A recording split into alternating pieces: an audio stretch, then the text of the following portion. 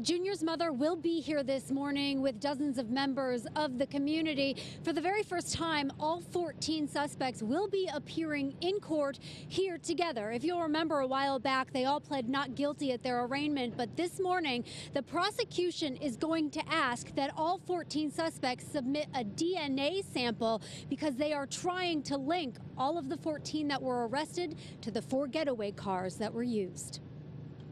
These are the suspects now charged in the death of 15-year-old Lesandro Jr. Guzman-Feliz, ranging in age from 19 to 26.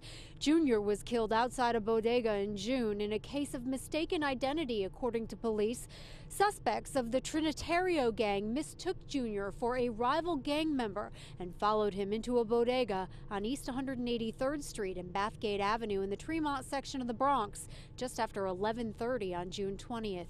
Jr. was dragged outside and slashed, stabbed with a machete. The attack all caught on surveillance video from inside the bodega and outside on Facebook Live. Jr. ran to St. Barnabas Hospital a block away but collapsed on the sidewalk.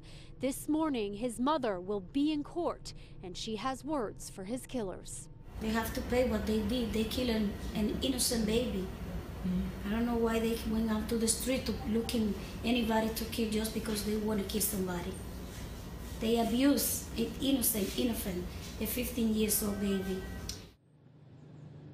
So the charges here against these suspects range from first and second degree murder to manslaughter and gang violence charges. There will be a march. The community is organizing a march from the courthouse here after the hearing later today at 1 o'clock today to the bodega where Jr. was killed. It is a 3-mile march against gang violence up the Grand Concourse.